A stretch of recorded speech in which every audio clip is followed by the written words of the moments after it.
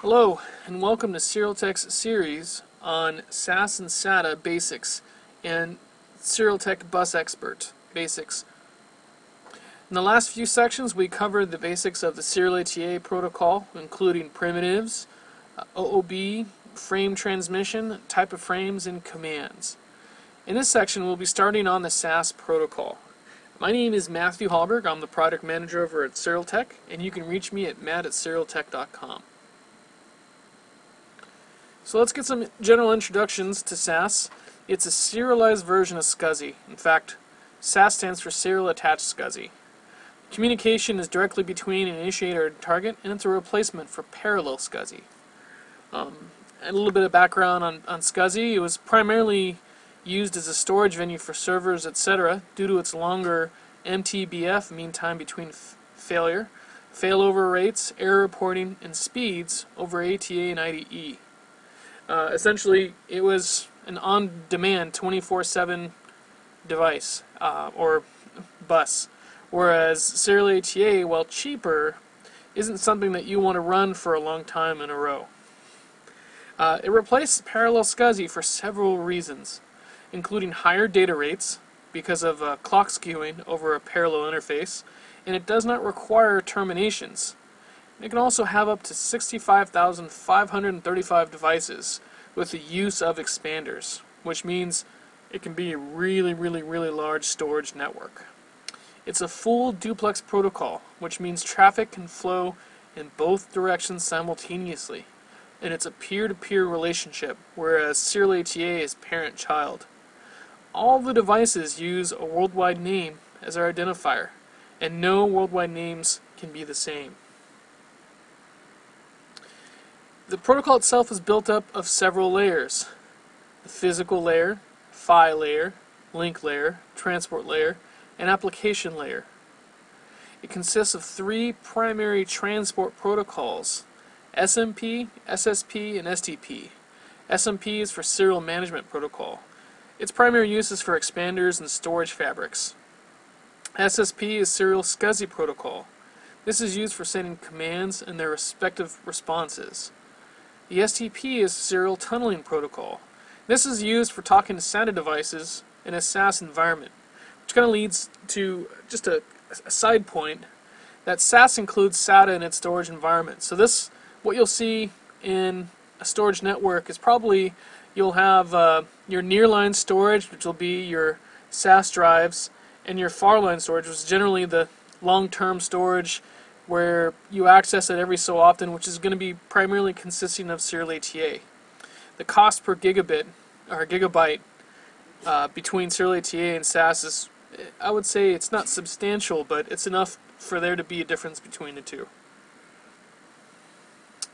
There are several types of devices in SAS, including HBAs, which are host bus adapters, HDDs, SSDs, tape drives, expanders, which are similar to a network switch. They allow hosts and other expanders the ability to access more drives and more expanders across them. Also, SAS introduces a wide port concept.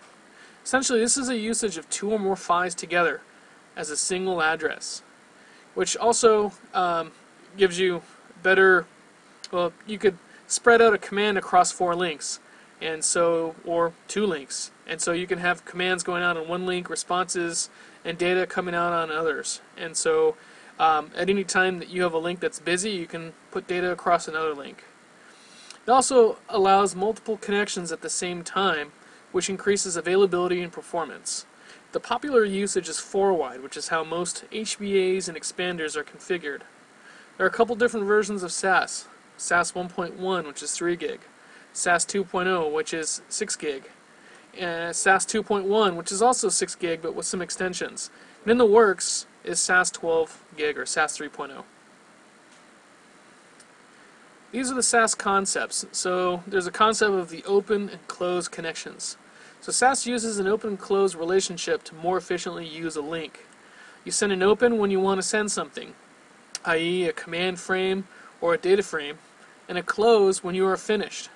This allows the link to be accessed by other devices. So instead of, like in SerialATA, the host and the device have essentially serial link and they just talk to each other and that's about it.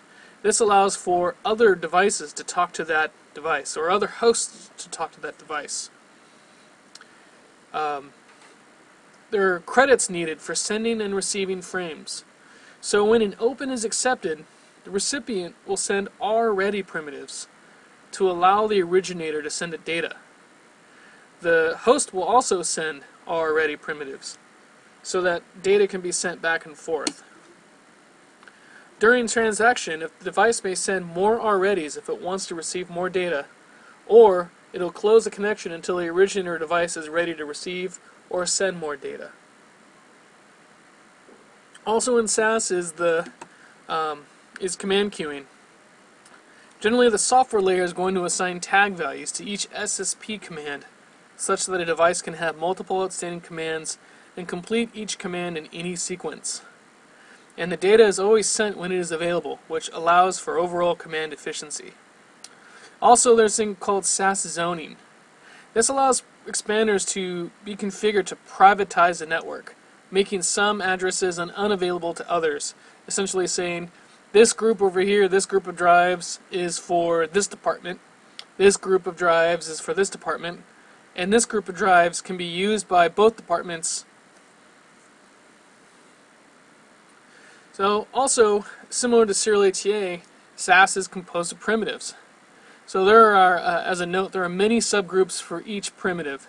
So for example, an align has a line 0, a line 1, a line 2, and a line 3. Okay.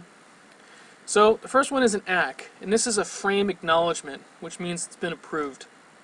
AIP, arbitration in process, which is used by expanders to report that a connection request has not yet been approved. Align, essentially used for clock management. A break is used to terminate and close a connection in an emergency. Broadcast is sent by expanders to tell other expanders that a change has occurred in its configuration. Close is used to close the connection and open it up to other resources. Credit block indicates that no more R-readies will be sent for this connection.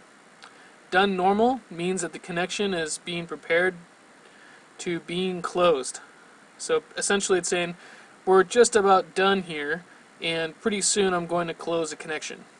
Done timeout means that the connection has timed out and needs to be closed.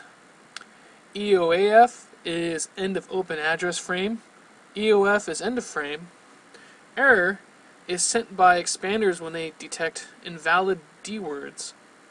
Hard reset is sent to force a device reset.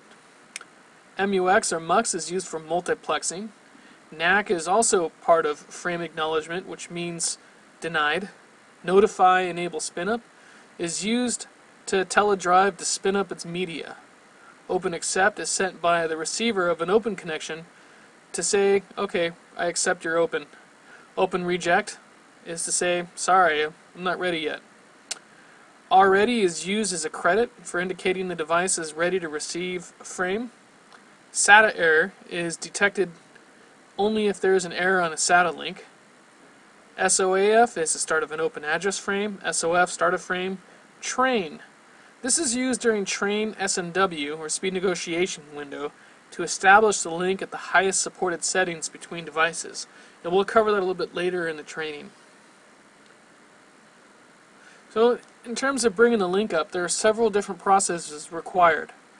There's a speed negotiation sequence, which includes the different speed negotiation windows, or SNW. They're slightly different for SAS 1.1 versus SAS 2.0. Remember, SAS 1.1 is at 1.5 and 3 gig speeds, covered by SNW1 and SNW2, and SAS 2 includes SNW3 and train SNW. There's also an identify sequence. For complex environments, more information is needed about the topology. So there's a discovery sequence that goes out, essentially sending out SMP frames to find out what is out there and if there are any zones. So that ends this section on some of the introductory terms for SAS. Our next section will be covering SAS speed negotiation. Thank you for your time.